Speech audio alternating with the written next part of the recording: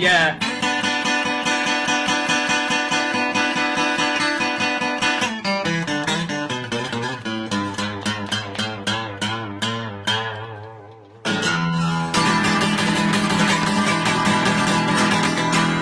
All right, peace, love, science, Funky Science Story, our theme song. Welcome.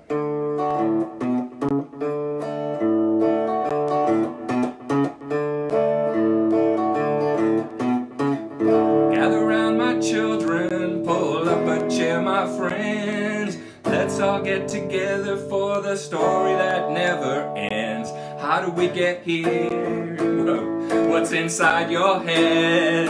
What's bluer than blue? What's redder than red? Gather around, my people, all children young and old. Pull up a seat, put up your feet for the greatest story ever told.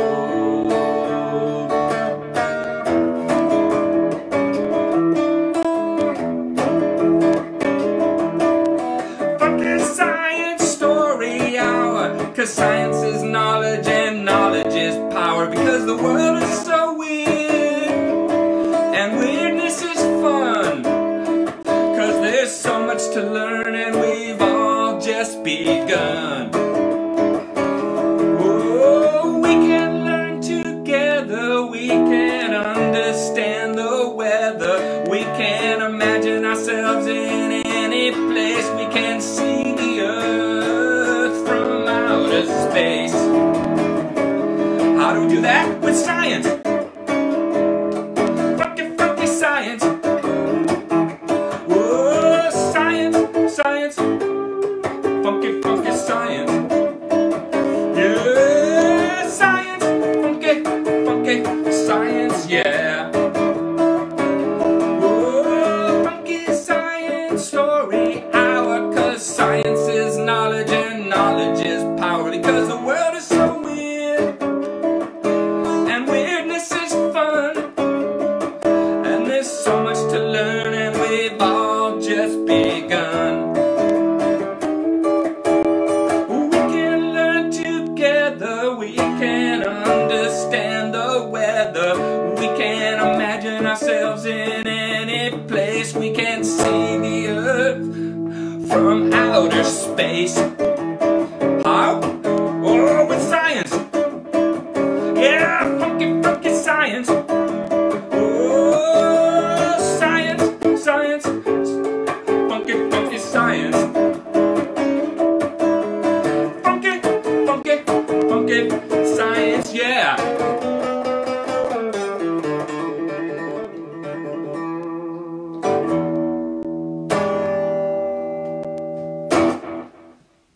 All right.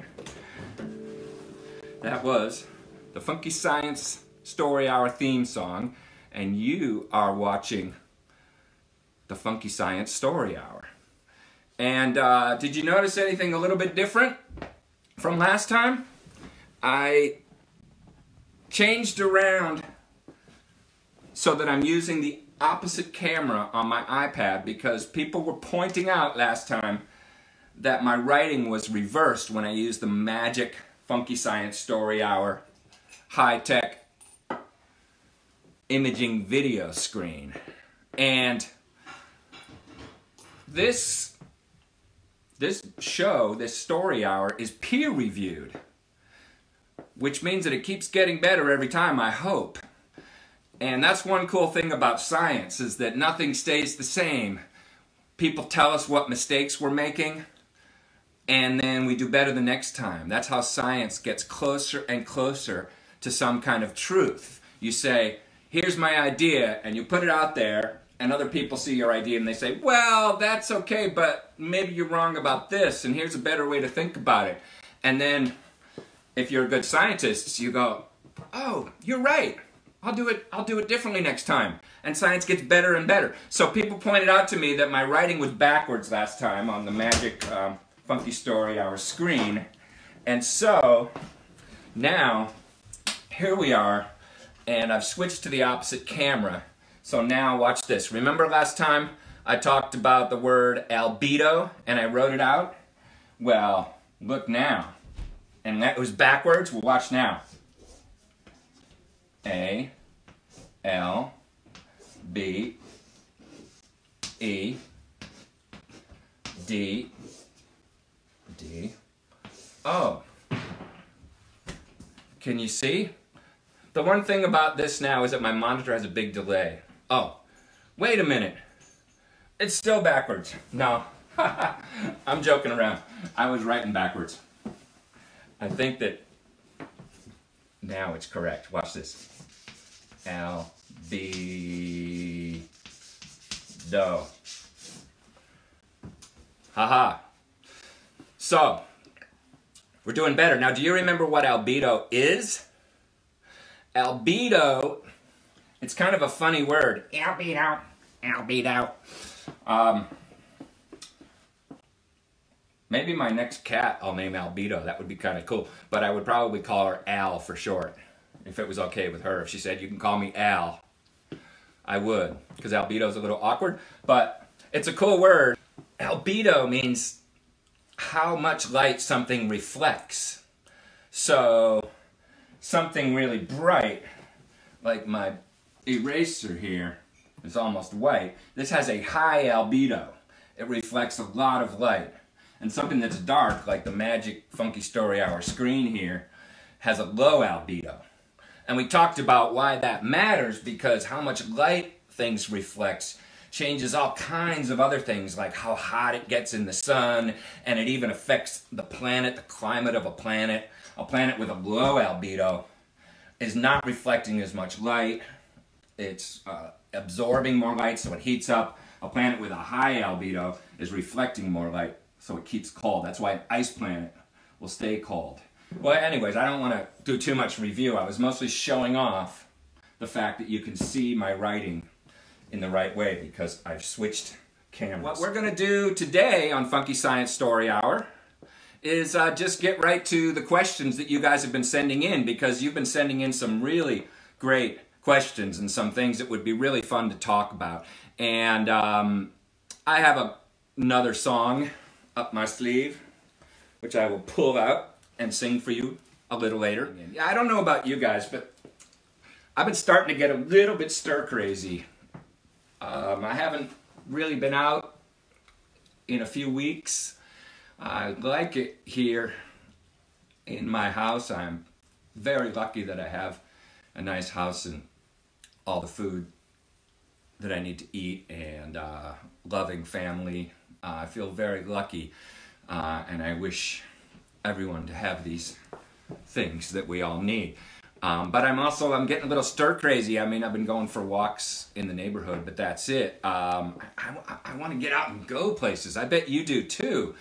But, you know, one thing we can do is go places in our minds. We can travel in our imaginations. And that's one of the things that's great about science, is that it lets us travel to places that we couldn't possibly travel to without the perspective, the insight, the knowledge we get from science. You can, in your mind, you can go on a fantastic voyage inside your own body. You can zoom into the little cells in your skin. Your skin is made up of these tiny little compartments called cells, so small you can't even see them. Your whole body, everything in you is made up of cells. But with science, we can image those, and we know that inside of each cell there's little factories running, or they're light factories, because there's chemical machinery, reactions between molecules making all the things that let you be you and let you keep living. And we can zoom in and see what that's like with science. Or we can zoom out and we can see the Earth from outer space with pictures from our satellites. We can zoom even further out and go to the other planets. And then in our imagination, we can even go places where none of our machines have ever been. We can go beyond our solar system, out into the galaxy and other galaxies. Places so far we've never even sent a spacecraft there, and yet we image them with telescopes, and we can imagine what it's like there and picture them. So especially now when we're all staying home, we can go on these trips of our imagination, and in our minds we can go to all these cool, fun places. Okay, this is from Milos. Hello, Milos. Milos is 10 and turning 11 next month. Oh man, so almost happy birthday, Milos. You're going to be 11. That's really cool. And Milos had a few questions. And the first one, oh, this is cool. You mentioned infrared light. Is there such a thing as infrablue? Great question. The answer is yes, there is, really, but we don't call it infrablue.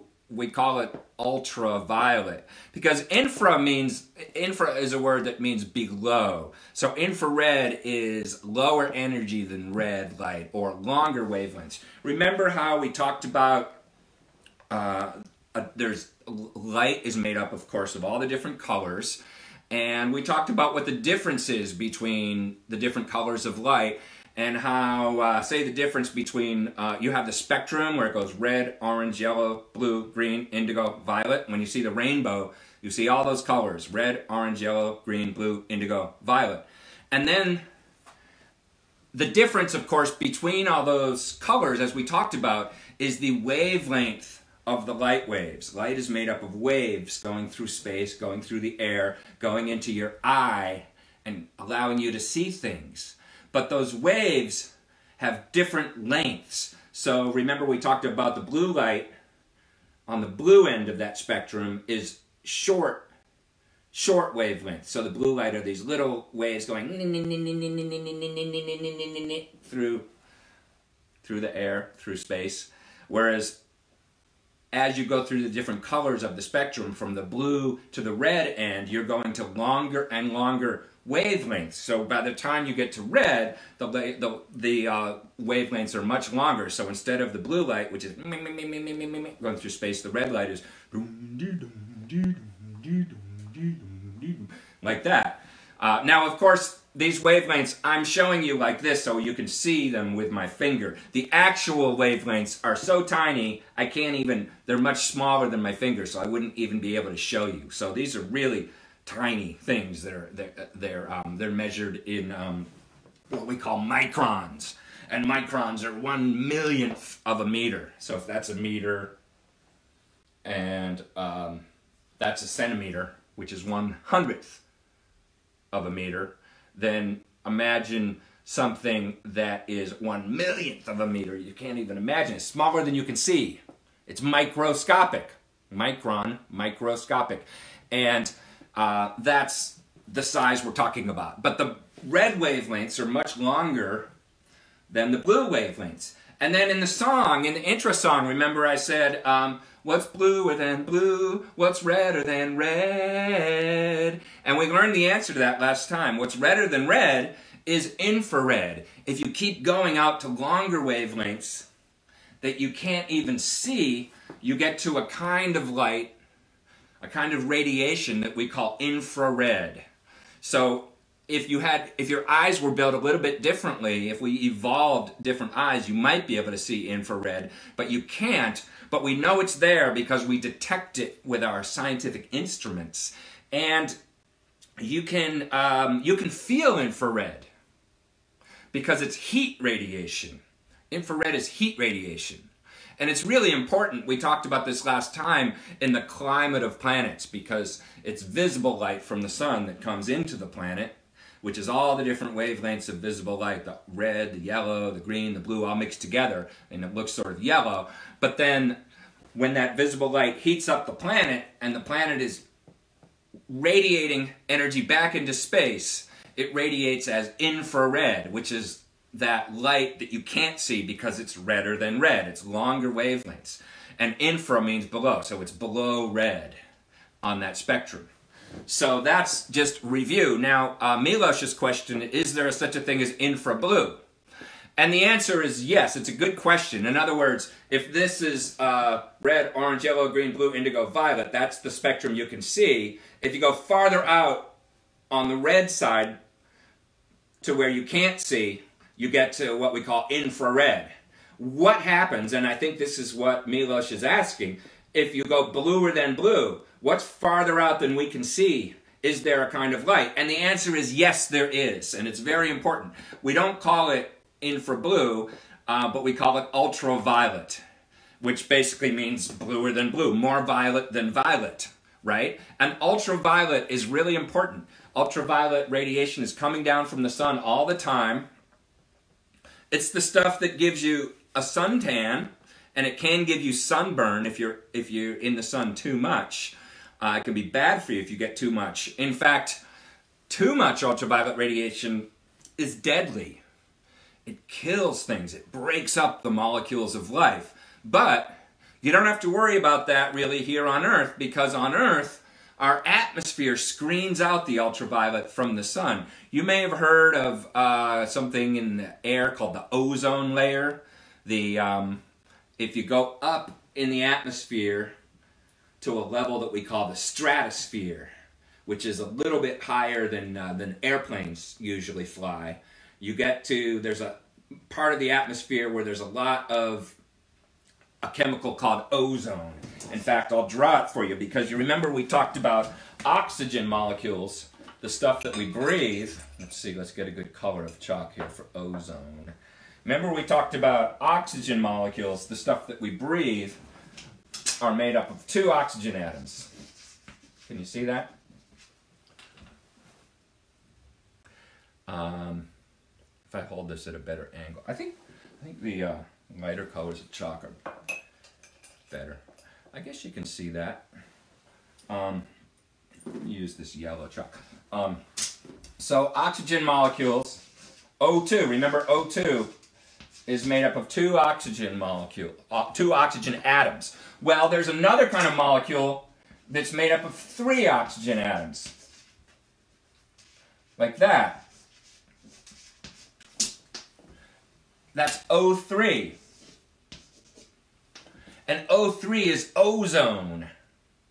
And ozone is very important because it's way up in the atmosphere and it blocks ultraviolet light. There's ultraviolet coming down from the sun and it reacts. It actually knocks off one of those oxygens and makes an O2, makes an oxygen. And then something else happens and that oxygen rejoins ozone. You don't have to worry about that.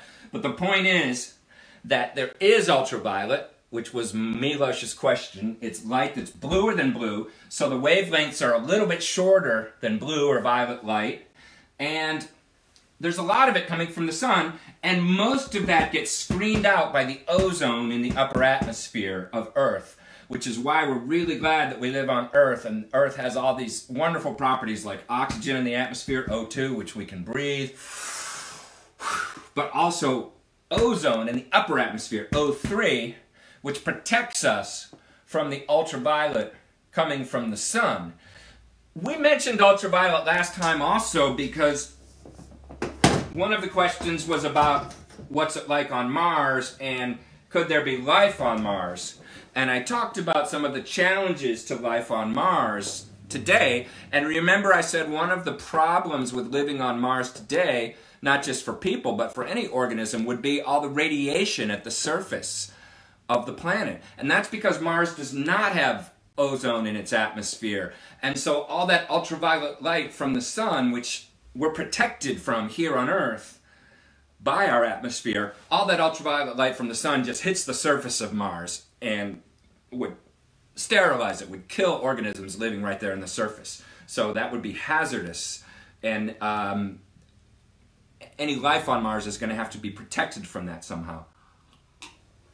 So that's that was a great question, Milos. Katerina says, my son Volta, I'm sorry if I'm mangling the pronunciation, but asks, this is a cool one. How come glass is made out of sand but is transparent?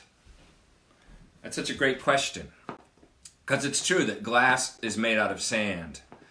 If you melt sand and then cool it again, you can get it to turn into glass.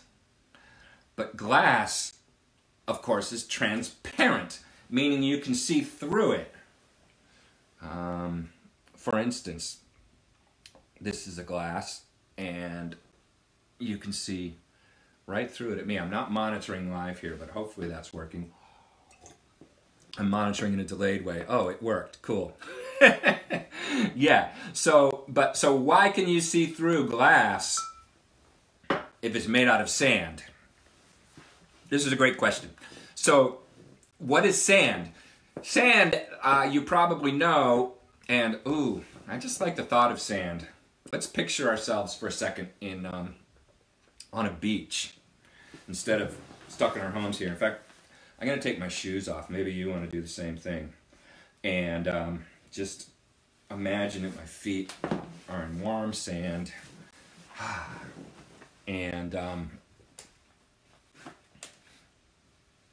let's picture ourselves on a beach, waves coming in, warm sand on our feet. That feels good. And let's ask ourselves, what is that sand? Well, sand is basically ground up rocks. Have you ever picked up some sand and looked at it close up in your hand and you see all the different little crystals? It's little pieces of rocks that have been ground up by erosion, by rain falling and running down rivers and scouring, grinding away rocks and going into the ocean, and then the waves pounding on the floor of the ocean and grinding it up more in storms, and it ends up in these little crystals of sand. And the word crystal is what's really important here for understanding why you can't see through sand, but you can see through glass. Because, again, you know, so much of this comes down to, we keep talking about light and the way light interacts with matter. Because so much of science and so much of these cool questions you're asking me has to do with the light and the way it behaves in matter. So imagine, again, you've got rays of light coming through, and when it hits sand, sand is made up of all these little crystals of different kinds of minerals. So a lot of it is quartz. You've heard of quartz, which is silicon dioxide. And there's other kinds of crystals. They're all, you know, if you look at the grains of sand, you see they're different colors. Some of them are white, some of them are black, some of them are a little bit red. And it's because they're made out of these different minerals. And there are these little crystals. And the crystals have surfaces. And the light will reflect off those surfaces, so it doesn't travel through. It's just getting reflected, and that's why you cannot see through the sand, because sand is made up of all these crystals. But then if you melt that sand and reform it into glass, now this is glass, and it's the same stuff, it's the same atoms, but now it's not made out of crystals.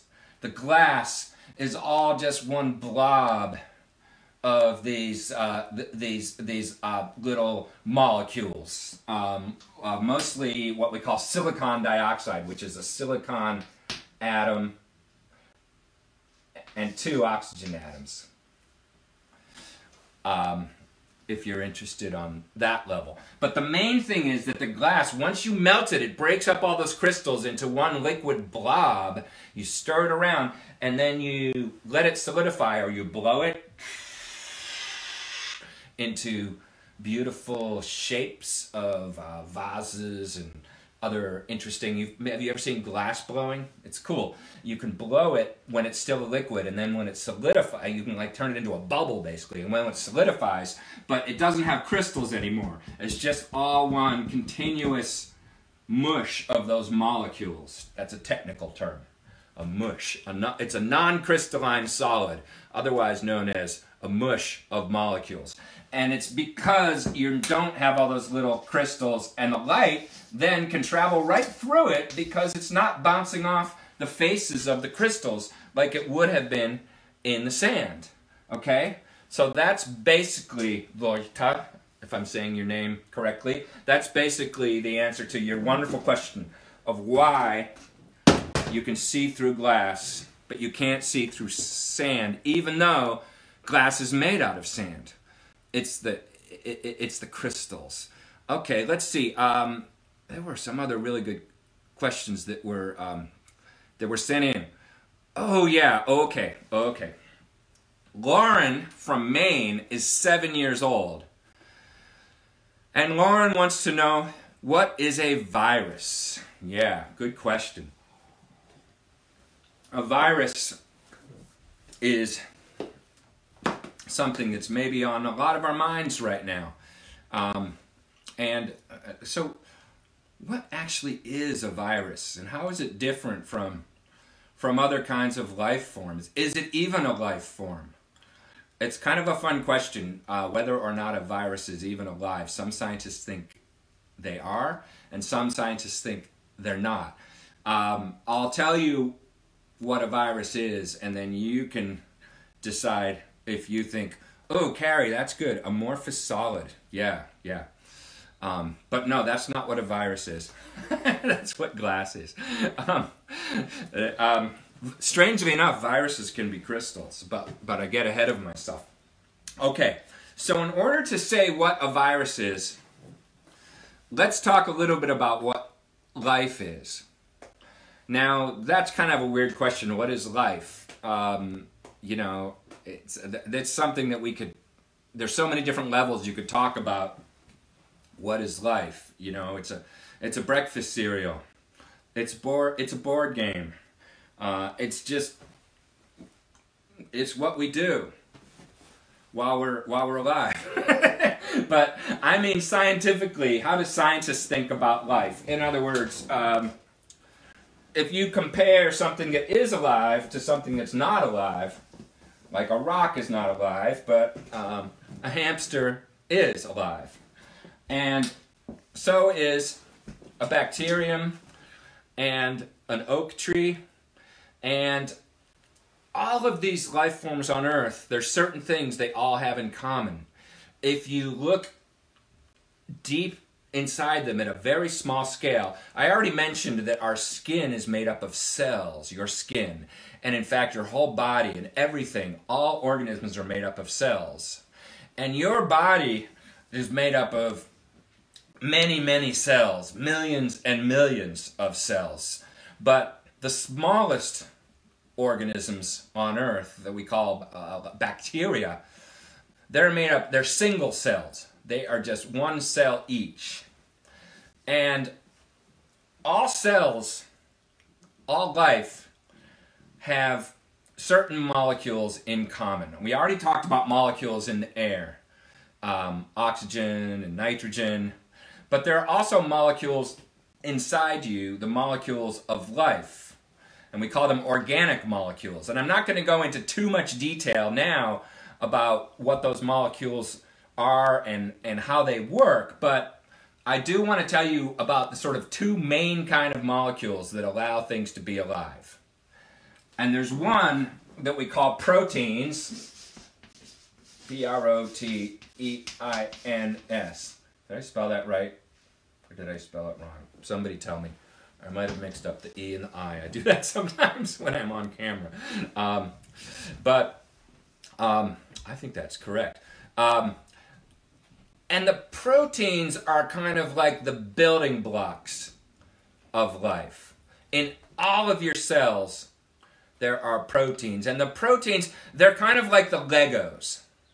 You know what? Legos are building blocks. They're made up of small pieces, and we call those small pieces amino acids. And it's some other lesson I'm going to show you exactly what amino acids are in terms of their nitrogen and carbon and hydrogen. And we know the details of that, but we're not going to worry about the details now. The main thing is we're going to talk. Oh, thank you, Bonnie. I spelled it right. We're gonna talk about the two main kinds of molecules of life.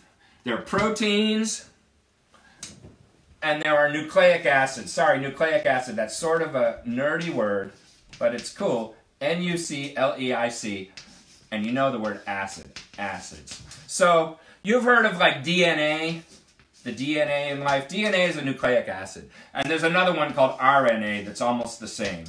And those, the two main molecules of life are proteins and nucleic acids. And here's what's cool.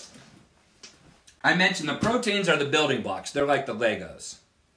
And the nucleic acids are the instruction set for what to do with the building blocks. That's life.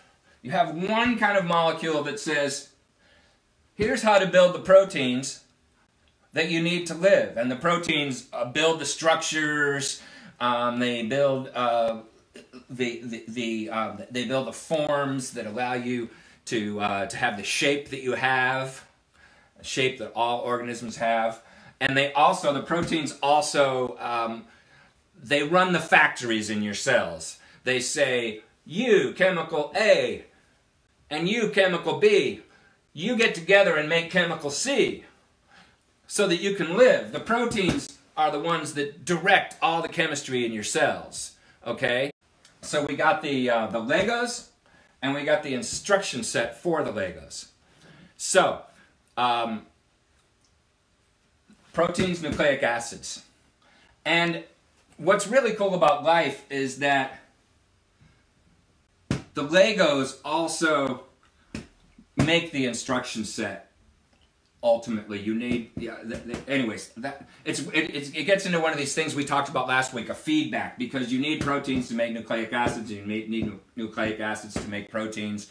So there's all kinds of funny business. But in a cell, you have these two things, and this is what allows life to keep going, because the nucleic acids can copy themselves and make more of themselves. So when life reproduces, when people have a baby, or when plants have seeds and make more plants, or when bacteria split off and make more bacteria, it's always because these nucleic acids know how to make copies of themselves. And that's how life keeps going. So, the building blocks, the instructions. In every cell of your body, there are both of these. So, but what's a virus? A virus is something that takes this basic set of molecules and strips it down to the smallest package possible. So, a virus is simply a shell made out of protein, and inside that shell of protein there's a little strand of, usually RNA, but a little strand of nucleic acid. And when a virus is by itself, it's just sitting there. Protein around nucleic acid, and it's not doing anything. It can't reproduce, it can't build anything, it can't build any structures, it doesn't eat, it doesn't poop, it doesn't breathe, it doesn't, I don't think it thinks. It doesn't do anything that we normally think that life does. So maybe that virus is not even alive. But here's what's crazy about viruses. If a virus can go up to a living cell, and a living cell is bigger than a virus, much bigger because it has more stuff going on, and a virus can go up to that living cell, attach itself, and then it injects that nucleic acid. Remember, the nucleic acid are the instruction set. It injects that nucleic acid into the cell. And once the virus injects its instruction set into the cell, then something really nuts happens. That instruction set is designed to say to this cell, ignore your previous instructions. Do not function like a normal cell. Instead, I am taking you over. And these instructions tell you, the cell that just got infected by this virus, that you are now a virus-making machine.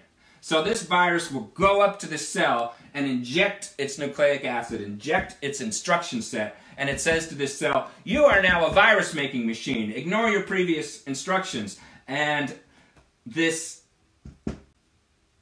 RNA, this nucleic acid that's been instructed, it takes over the cell, and the cell starts saying, oh, I'm not a normal cell anymore, I'm a virus-making machine. And it starts making lots and lots of viruses. Instead of doing what the cell was normally doing, which was doing something inside your body, like digesting food or carrying blood around or breathing or all the things, it says, oh, I am now a virus-making machine. And it takes over the cell and it just makes many, many copies of the virus until at some point that cell will burst open and lots of viruses come out.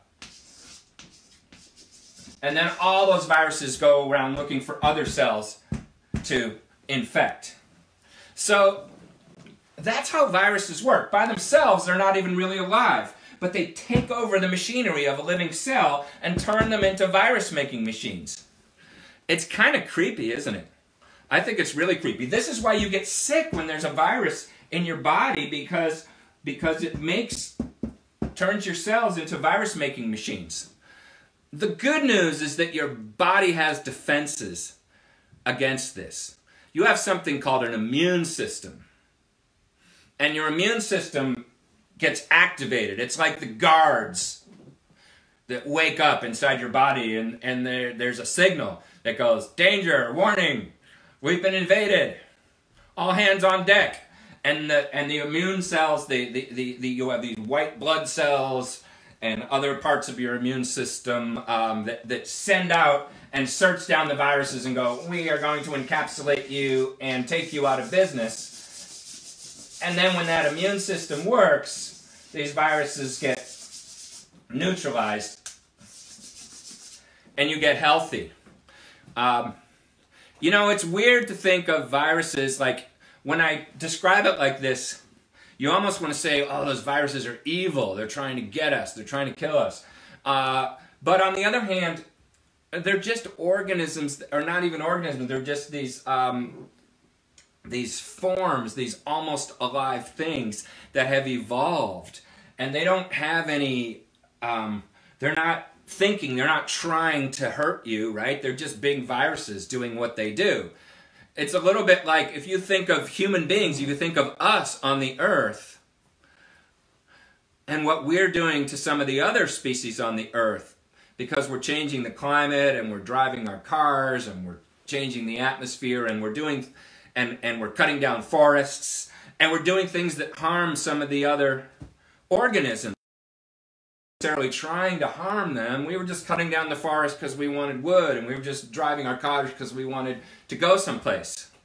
But then the difference between us and a virus is that we can realize what we're doing, right? We can look at the earth and go, oh, we're hurting these other creatures. That's not us. We don't want to be evil. We don't want to harm anybody. And we can hopefully stop that behavior and stop being like a virus on the earth, right? The viruses don't have that, they don't think. They don't have that awareness. So they're not going to go, oh, we're sorry, humans. So it's up to us to come up with the right drugs to stop them, and vaccines to make ourselves immune, and especially right now to stay home so that we don't go from person to person giving each other the virus, right? It's up to us. But we can look at our behavior on the planet and stop being like a virus and stop harming other species, because we have the power of consciousness and being able to think and realize what we're doing. Anyways, that was a bit of a digression. But great question, Lauren, about what is a virus. And this is from Sabin, age 6. Hi, Sabin. And Sabin says, get this, if you put a cupcake in space, not in any kind of container, could you catch the cupcake and eat it, or would it not be good to eat anymore? Man, great question, Sabin. If you put a cupcake in space, not in any kind of container, could you catch the cupcake and eat it, or would it not be good to eat anymore? Wow. Let's picture this for a minute. A cupcake.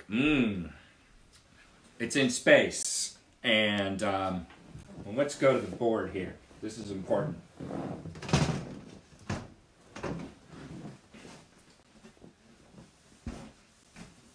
All right. Now, I gotta go back to my monitor. All right. Now,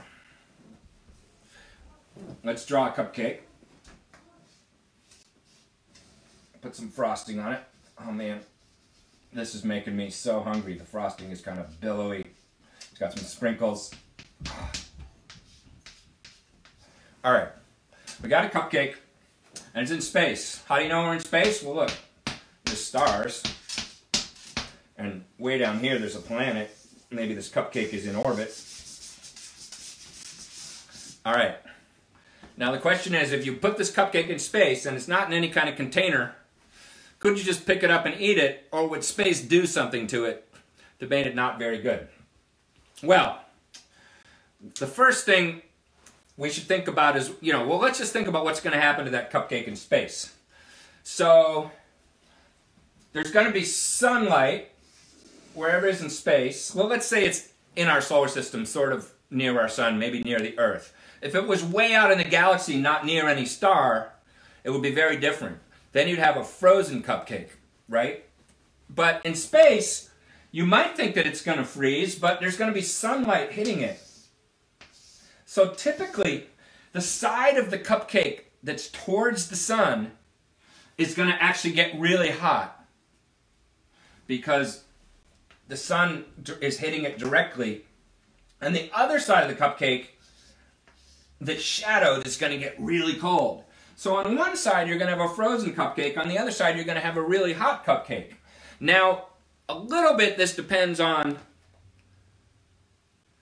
how much sunlight that cupcake reflects, which means it depends on the cupcake's albedo, right? So, if this is a chocolate cupcake, oh man, this conversation, I don't know about you, but it's making me really hungry. If this is a chocolate cupcake and it's pretty much black or really dark on that side, then it's going to get hotter because it's going to absorb more sunlight and not absorb and not reflect as much sunlight. If this is, say, a vanilla cupcake with vanilla frosting, it's going to be brighter and it's going to reflect more sunlight. It's not going to get as hot. But the other thing to consider is that most things in space are spinning. I've just been describing if the cupcake is just sitting there, the one side's going to be frozen, one side's going to be really hot, and the frosting might even get like gooey and start to run and stuff. But most things in space are spinning, so if this cupcake is spinning around, then it's not going to be just hot on one side and cold on the other side, because the sunlit and the dark side are going to keep exchanging, and the sun will be more even on that cupcake. And so it'll maybe be, well, it depends what temperature it'll be. Depends on where in space it is, how close to that star, and depends on what kind of cupcake it is and what its albedo is. But the other thing I think that's going to start happening to that cupcake if you leave it in space for a while is that it's going to lose some of the moisture. You know, you like a cupcake that's kind of nice and moist, and when you bite into it, it's not like hard and crusty and dried out. But things in space, especially if it starts to heat up on the side towards the sun, or it heats up enough, it's going to start, the moisture in that cupcake is going to escape. It's going to start evaporating into space. In fact, the cupcake could even become like a little mini comet. Do you know what a comet is? A comet is just like a dirty snowball in space, but when the sun heats up one side of that dirty snowball, then the water starts to melt, or it doesn't even melt. We say it sublimes, which is sort of ridiculous, from the sublime to the ridiculous. But the point is the water starts squishing out and making a jet of gas, and that's what makes the tail of the comet. So it might be that this cupcake would turn into a mini comet, and especially if it's not spinning and one side gets hot, and the moisture would start coming out of it. And if you left it there long enough, it might get kind of dried out. And that would be too bad, because, what if it's a quickly rotating cupcake? Exactly, Rebecca, because if it's a quickly rotating cupcake, then I don't think, at least it would take longer to get dried out, because it would not get as hot on one side.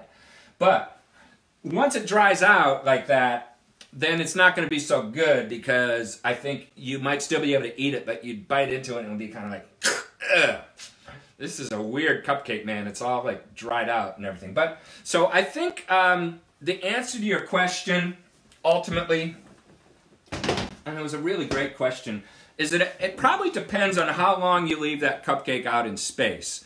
You know, if you, Sabin, age 6, if you just put the cupcake out in space for a little while, and then you grabbed it and brought it in through the airlock, and let it come back to room temperature, I bet it would be okay. I would still eat it, personally. I love cupcakes. I would try it. If you left it out in space for a while, I would think the cupcake would get kind of dried out and kind of weird, and it might not be so good. But on the other hand, if you were hungry enough, you might still want to give it a try. I don't think anything would happen to that cupcake that would make it bad for you to eat, that I can think of, really. I mean, it may be that some of the ultraviolet radiation from the sun would do some weird things to the frosting. But I don't know, maybe it would be good. Maybe it would be sort of flambé, like creme brulee. Maybe it would be like cupcake brulee because of the what would happen to the frosting. I don't know. I think it's something that we should ask NASA to try as an experiment, and you know, that we be empirical about it. When I say empirical, I mean we figure out what the truth is by trying an experiment and observing what happens. If we're going to be scientists about this, I can make a model of a cupcake in space and draw pictures like I just did, and we can imagine, but then we could also do an experiment and we can actually put a cupcake in space, make a prediction, and then actually test our theory and have the astronauts eat it and see if our prediction was right, and that's how science moves forward. Anyways, you can see I've got the magical Funky Science Story Hour Venus guitar here. See, it's a Venus guitar. And I picked it up because there's a song I want to do for you guys. It's a song I just learned to play today, so I hope I do a decent job of it. I've known this song forever. Not forever, because I haven't been around forever, but I've known this song since I was a little kid. I had this record of space and energy songs by Tom and Dottie Glazer, I think, did it. And then there's a band that redid this song a few years ago called They Might Be Giants.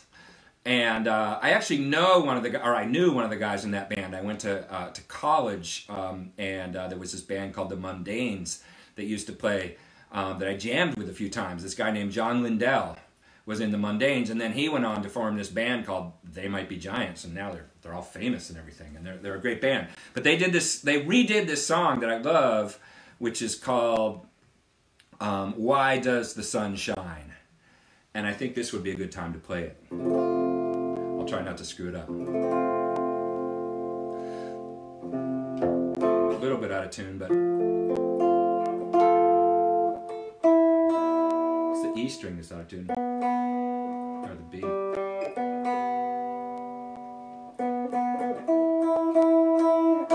Ah, it was the B string. Okay.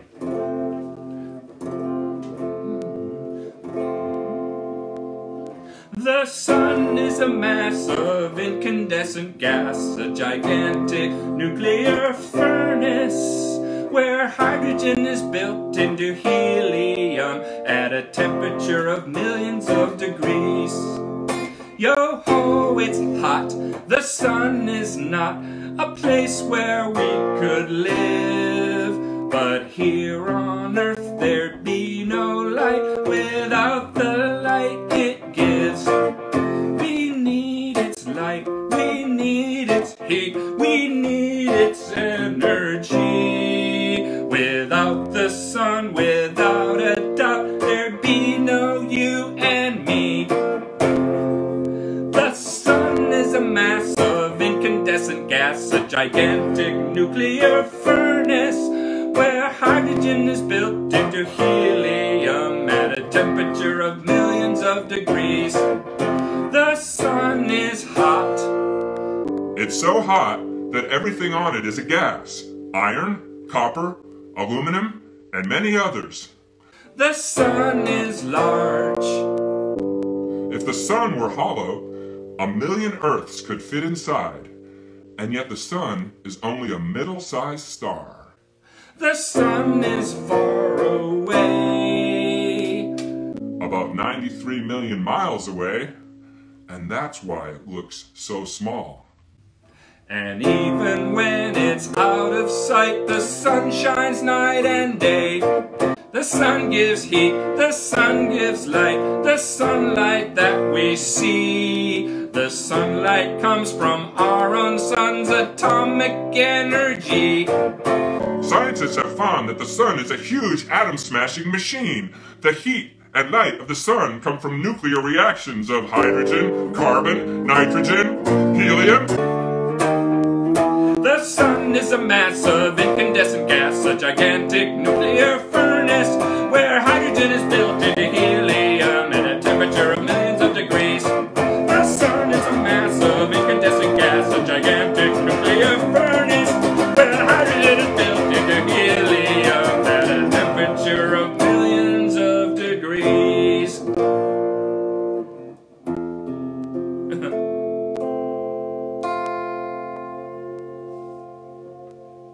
To deal with my tuning issues on this guitar.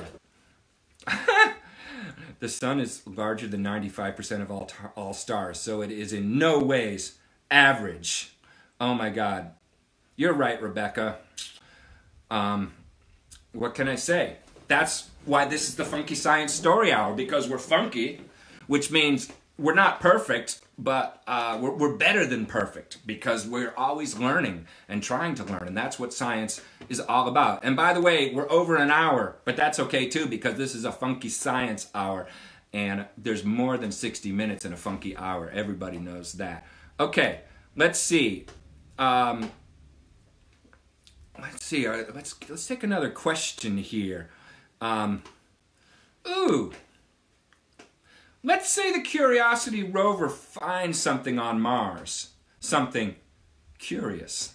I don't think this is a question from a kid. I get some questions from adults pretending to be kids. They're like, yo, Dr. Funky Spoon, what's the quantum efficiency of an endoplasmic reticulum? And I'm like, are you really 4 years old?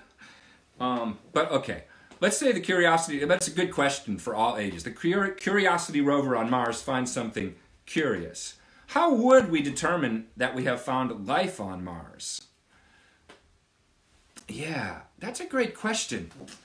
It's not so easy. In fact, there was one time when we thought we found life on Mars. The first spaceship we sent to Mars to try to find life was called Viking. It landed in 1976. And Viking, the idea with Viking was that we were going to land on Mars, and then we were going to scoop up some Mars dirt, and we were going to squirt some water into the Mars dirt and see if anything breathes, and measure the gases coming off of that Mars dirt, and see if there was gas coming off of the Mars dirt, then it would mean something's alive in there. So Viking landed on Mars, which was amazing.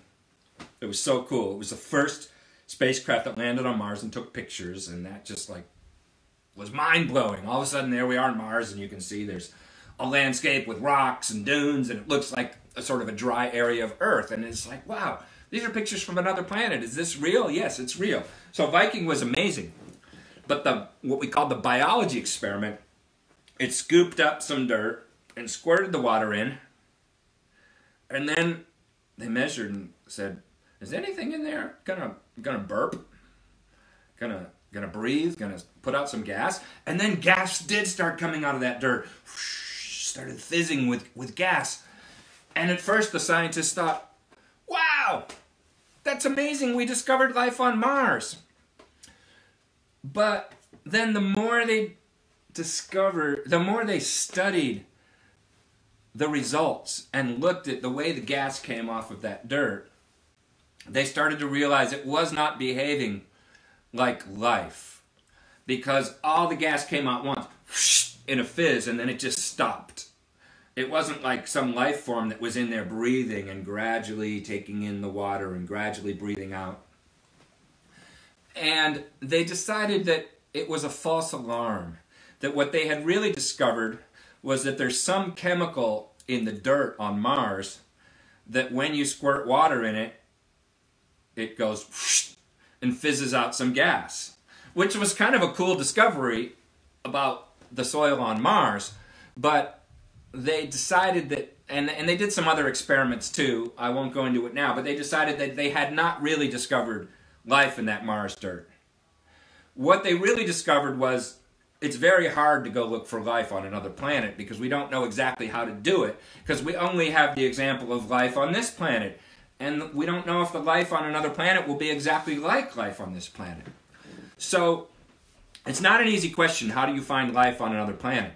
But people in my field of astrobiology, we've thought about this a lot, and we have some ways that we think are good ways to find life. That you have to make many observations. If you make one observation, you might be fooled. But you look at what the molecules are made out of. Are they made out of something that can behave? Like, remember I talked about nucleic acids and proteins, the building blocks and instruction sets that are in each of our cells, and in every cell of everything living on Earth has those same kinds of chemicals. Well, maybe on Mars, the life is a little bit different and doesn't have those same chemicals. But it would still have to have some chemicals that play those same kinds of roles, that can behave in that way as building blocks or as instruction sets. So we know something about, you know what kinds of molecules to look for. And then you also look at the effect that life has on its environment. Every organism on Earth, and we think every organism in the universe, has to be affecting its environment in some way. We're taking in air, oxygen, we're breathing out carbon dioxide. There's other life on Earth that has different gases it takes in and puts out. But all life is going to be exchanging with its environment, affecting its surroundings. So you look at that way that life is interacting with its surroundings. Or the other cool thing you can do is look with a microscope. If you can get a sample and look with a microscope, you can find the cells. Remember, just as I spoke about cells, that all life on Earth has cells, maybe the cells on those Martian alien life forms are not exactly like the cells on Earth life. Maybe they're not exactly like our cells or the cells of other Earth life. But we think that the life on Mars or somewhere would have to have some kind of cells, something that had little compartments, because that's what life is little chemical reaction factories, and you have to have a compartment for those chemical reactions to have a controlled environment so they can work right. So we think that life everywhere will have something that's like cells. So if you could look with a microscope, if you could study the chemicals that are inside that sample that we think might be life, and if you can understand the environment of that possible life form and look at how that organism is interacting with this environment, all of those things together might allow us to go to Mars with the right scientific instruments and examine something and say, we found life. And if we don't find it on Mars, maybe we can find it in some of the other places we talked about. In Europa, the moon of Jupiter, underneath the ice in the ocean, or on Titan, or in Enceladus, the moons of Saturn. There are many places where we could look for life, and we just have to keep looking until we find it. Great question. Thank you for that. I'm going to wrap up now because, oh, hi, Jennifer. My wife is waving at me even though she's upstairs in the house. This is one way to communicate. I'll be done soon. Oh, thank you. People are saying some really nice things on here. Peace and love to you too, Colin. I'm gonna wrap up now because I don't want to. Even though this is a funky hour and not a normal hour, I don't want to take too many more than 60 minutes for this edition of Funky Science Story Hour. But thank you so much for hanging out with me for this funky hour.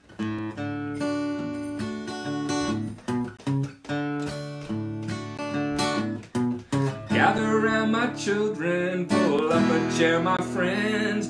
Let's all get together for the story that never ends. How do we get here? What's inside your head? What's bluer than blue? What's redder than red? Gather around my people, all children young and old. Pull up a seat, put up your feet for the greatest story ever told.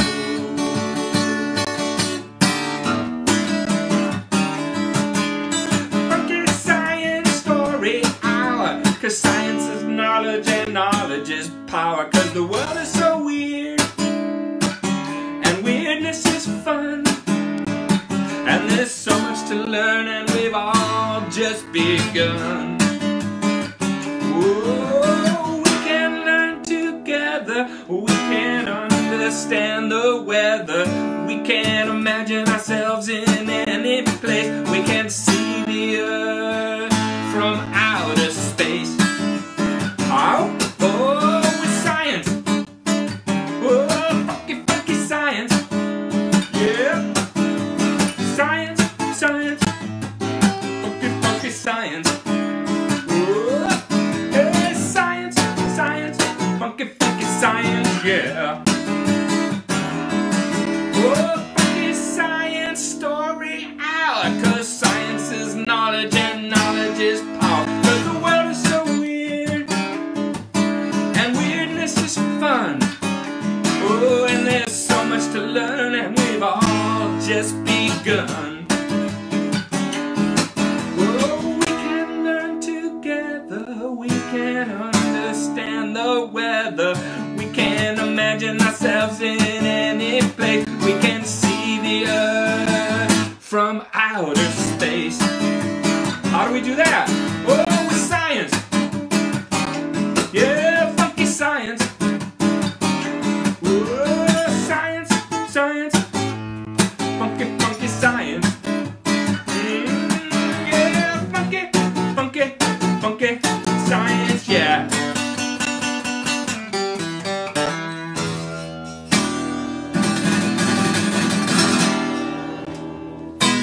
All right, thank you all so much. Peace, love, science, stay safe, stay healthy. I'll see y'all next week. Bye-bye.